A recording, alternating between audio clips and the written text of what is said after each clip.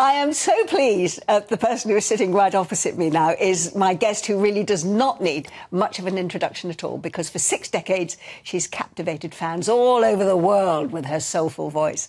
Her hits include Amoureuse, I've Got the Music in Me, and of course Don't Go Breaking My Heart, which she released in 1976 along with a certain Mr. Elton John. But as I'm sure she's about to tell us, despite all of that success, she's never forgotten her Yorkshire roots, have you, Kiki Dee? No, they wouldn't let me. Because, I mean, you were a young Yorkshire lass, 16, when you went into the music industry. This was your ambition, was it? Oh, totally. I was very driven, you know, when I was 14. My dad and I drove down to London from Bradford in '63, the same year that Scylla went to London, and got the audition, got the record deal, and, you know, had lots of experiences. I sang with Dusty, doing backing vocals. Yeah. Dusty Springfield, that is, for the generation that have never heard of her. Yeah, who's Dusty? Sadly. Yeah, I know. Yeah, and then 10 years later, I got hit with Elton John's company. Yeah. Now, we have to talk about Elton a bit, because, of course, tonight he's making what is being billed as his last ever public appearance in Britain as part of the Elton John farewell tour, because he's going to headline at Glastonbury. Yes. Now, you had Don't Go Breaking My Heart, as you say, which was this huge hit for you. Are you sad not to be there on stage with him tonight? To be honest, I'm quite relieved in this heat. I didn't get the call, but, you know, I did Dodger Stadium last November to 55,000 people. Yeah. That was the North American farewell, and it was so wonderful. I saw my old friends when I was in LA a lot in the 70s, doing the rock star thing, you know. Yeah. And and the audience were fantastic. And when I came on, they went, where? And then I met Joni Mitchell backstage, which was wonderful. Now, come on, Kiki, tell me, I mean, because none of us watching this programme will have had the experience of walking out onto a stage and seeing 65,000 people in front of us wanting to... What is that like? Well, you know, I did 2 stadium tours around America with Elton in the 70s. Yeah. So I got used to the police escorts to the stadiums, you know, and the Starship, which was a rock and roll aeroplane that the Stones and Elton used to use. What you do is you do a date and you'd stay in one city for a week and do all the dates around that city, excuse me, and then the plane would go on somewhere else. So you didn't have to move around every day. So rock and roll. The one silly thing I remember is on the sort of refreshment bar, they had, in those days, 73, 74, they had these packets of vitamins, you know, for all the rock and rollers to keep us all going on these long tours, you know. but I mean, the atmosphere. I remember talking to Yul Brynner many years ago about what it was like when he was living with cancer to go on stage and perform in The King and I, and he said always... It was that wave of love that came over the headlights, over the footlights to him, which was like Doctor Theatre. Now, you know, you didn't have any of that to go through, but you did... I mean, I can't get over 65,000 people. Do you feel that wave of energy coming at you when you walk out and when you're performing? Well, it's a strange thing because I have a music partner called Carmela Lugeri I've been working with for 30 years. And our music's quite progressive, although we do the old hits. But, you know, we play arts centres to 200 people. And I find that much more terrifying because it's the intimacy. Really? And there's nowhere to go. You have to connect. Connection is the whole thing about our music. It's to touch people. And that, to me, to go out, walk out at Dodger Stadium and, you know, belt out a song for 3 minutes is much less scary. It's crazy, I know, but it's crazy. But it was crazy, and in fact the whole Elton experience must have been crazy, going on tour with him, with all the glamour and all the craziness that went with it. I gather you have, I read somewhere that you've got a pair of rhinestone-studded, platform-heeled boots from that time. How did they come about? And I can still get them on, which is a miracle, you know. Yeah. Well, everybody wore them in the 70s. They're silver, and then they've got the rhinestones, and then beautiful, actually, just under the knee. And you still got them? I've got them in the loft. They make a great doorstop. You know? I did wear them at once at a gig with Carmelo, actually, just for fun, you know, and everybody went, oh, my God. But what was great about that style in the 70s was they made your legs look so long, because you'd have these flared jeans, which we all wear now again, but your feet would be like, you know, this much, your legs would be that much longer because of these raised boots, so we all look like Jerry Hall. Well, not quite, actually, but... Now, you are reported as saying you wanted to get away from that rock and roll lifestyle. I mean, but it was a fantastic time, wasn't it? And your parents got to get involved in it as well, didn't they? How did they take to it? Seeing, you know, my little Kiki Dee from Yorkshire up there on the stage with the big names. Well, the worst thing was when I was first Kiki Dee, because everybody in Brett was going, what? Because you changed your name. What kind of name is that? Yeah. Kiki Dee. But, yeah, I've got a lovely story. Have I got time to tell you? Yes, you have. Plenty of time. I played Madison Square Garden for 7 nights with Elton in '76. I was doing Don't Go Breaking My Heart and I've Got the Music in Me, and we had a gospel choir, and it was fantastic. So I rang my mum in Bradford, and I said, Mum, I know you and Dad have never flown, but how about flying to New York first class, sailing for a week, sailing home on the QE2, and, stay at the Waldorf Astoria for a week, you know. And there was a bit of a pause, and she said, well, we would love, but we booked our caravan holiday that week.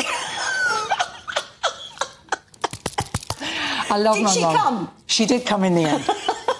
But you see, that's the kind of roots I've got, and I think that's held me in really good stead. Yeah. You know. Yeah, but you did say you didn't want that rock and roll lifestyle.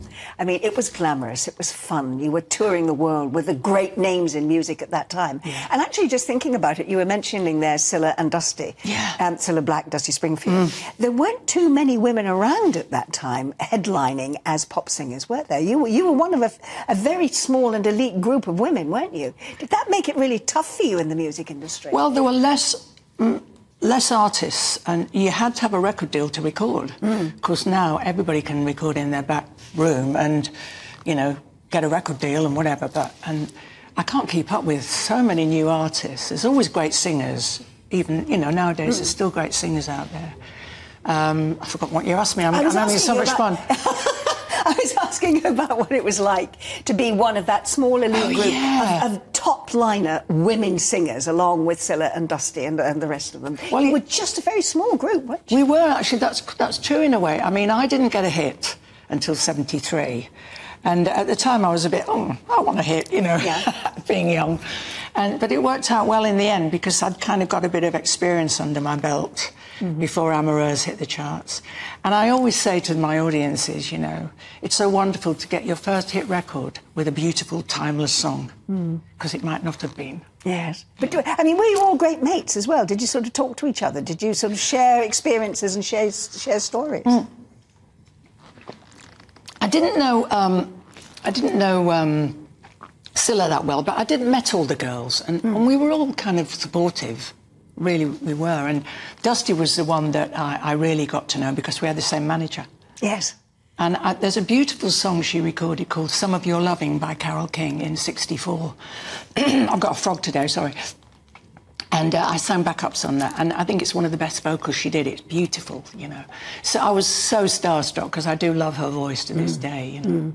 But you did get away from the sort of the rock and roll life. How did you manage that? How did you do it? Well, I think it's just evolution, you know. I got to a certain age where I thought, I've been chasing this stardom dream since I was 16, you know, and it was wearing thin, actually. I thought, I want to do what I want to do. I want to try new things. I want to move on, move forward. Because the artists I love do, like Robert Plant, people like that, they're always experimenting, doing new things. So I grew out of it. And also, when you're older, of course, now I only do 2 shows consecutively in a week, because I give so much to the audience. There's just 2 of us on stage, that I feel I can't do the 3rd show. I can't do as good a job. So it's my evolution, you know, that's the way it's gone. What were your dreams as that little girl in Yorkshire? What did you see? What did you want at that stage? What were the ambitions? I think, you know, it's so different now, because stardom is, well, that's a whole subject, isn't it? Yeah. You know, people want to be stars, but I wanted to... And they don't always necessarily have the talent to go with it, do they? But you clearly did. I had something. I knew I had something. I sensed. And to be honest, I'll be really honest, my dad was a very frustrated man. He tried ventures. He didn't get to put them into fruition. And I was doing it for my dad for a long time because I adored him, you know. And I wanted to make it and be known, you know, as a young girl. Yeah. Well, that was the ambition. What was it then that made you realise, actually, that's not what I want out of life? There must have been a trigger, was there? Something that said, you know, you were well known. You still are, but, you know, I mean, the name Kiki Dee, I mean, everybody still knows exactly who you are. But you were at the top of your profession. To switch that off, or even if not to switch it off, but to run it down and have an entirely different way of life, that must take quite a lot of deciding, did it? Because not every star at the head of their profession can say, quit while you're ahead, because I've still got a long... I mean, you were still young, you're still performing, you had this long career ahead of you. So what was the trigger that made you think that was not the ambition anymore? I just wanted to feel comfortable. And I was You were not comfortable then? I was always quite shy. I used to, you know, there'd be lots of cameras on Elton and I, and you'll always see me kind of going behind his shoulder, you know. I was shy, not that confident. And also the other thing is, I didn't have one particular direction. I wasn't a country singer or a folk singer or a rock singer. I was trying all these different things. And in the end, I thought, I just want to have the freedom, you know, to feel comfortable, because I am a down-to-earth person, and I just wanted to feel more relaxed. Does that make sense? Yes, yeah. So when you're on stage now, because you perform now with Carlos, as you have done for, what, 30 years or more, are you performing all your own material now? You're still writing your own songs? Yeah, we do a mix of the Kiki hits, and we do songs from Kate Bush. You know, we do covers of other people's songs and our original material. So it's a bit of a musical journey. And I just love it, because I'm much more confident now. I go out into the audience and we have a good giggle. And it's real. You know, I think that's what it is about being over 70, is, you know, you kind of begin to know who you are. And, yeah, that's where I am now, and I'm very happy. You're now 76, aren't you? Yeah. So who is Kiki Dee now that wasn't Kiki Dee when she was 16 or 20 or 26 or 30? I don't regret anything I've done. I'm very straightforward. I don't think I'm the greatest thing since sliced bread, but I do love the level I'm on now because, as I said earlier, it gives you freedom to be creative. Because fame, I think, can be a very difficult thing to work through if you're trying to create things. Because you've got pressures of record companies and all that commerciality. I don't have that anymore. No. So I'm just a simple gal from Yorkshire. But I mean, so what would your message be to a lot of the young... Because, as you say, the music industry is the churning over of stars, of names, of bands, is extraordinary, I think, now compared to what it was, say, back in the 50s and the 60s and the 70s. You know, a band pops up, it has a hit, it does a couple of albums, and then we never hear from them again. Yeah, it's difficult. What would you say to them? Because clearly they're not surviving within the industry for a variety of reasons. But what would your message be for them to get the kind of longevity that you and other stars like you have achieved? I think if I look back, it was a very different industry in the 60s. But I would say if you concentrate on the work and enjoy it and let it unfold and not run ahead of yourself, you know, because this fame thing is definitely takes you over. Yeah. Do you think they believe their own publicity too much? I think so. And it happens so quickly as well. You see, I had that 10 years to go out and work. Before you had a big hit. Before I had a hit. It's keeping your feet on the ground and believing in what you do and not letting people sidetrack you into being what you're not. Yeah. That's what I would... Stay true to yourself. Stay true. Yeah. So tell me what it is about the partnership you have with Carlos that works so well. I mean, it's, as you say, 30 years you've been working together now. Well, Carmelo's an amazing guitarist. He's worked with Bill Wyman, lots of people, done lots of projects. We met when I was 47. Yeah. And that was the point when I thought, I've got to do my own music, you know, I've got to get real here. And he's just fantastic, and he does all our arrangements and he produces our albums, and musically we seem to work. Yeah. And like I said earlier, I think working at this level, I can hear my vocals on stage, because with a big band, you know, and in a big stadium, you can't really hear very much.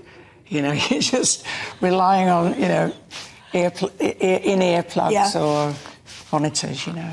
Yeah. But it's one of those intangible things that just works musically, you know. Yeah. And so what sort of material are you writing together now? I'm sorry, I called him Carlos, he's Carmelo, of course. Yeah, that's fine. Yeah. What sort of material are you writing together now?